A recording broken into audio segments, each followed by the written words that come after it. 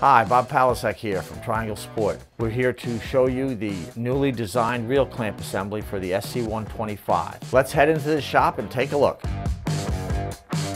Your new reel clamp assembly comes with the clamp assembly and a new support arm base. The support arm base is modified with a flat on one edge. That should be parallel with the front edge of your machine. Slide the old bar off the uprights and remove the clamps.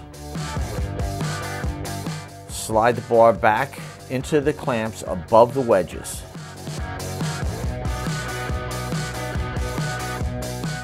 You can then replace the bar on the uprights and you're good to go.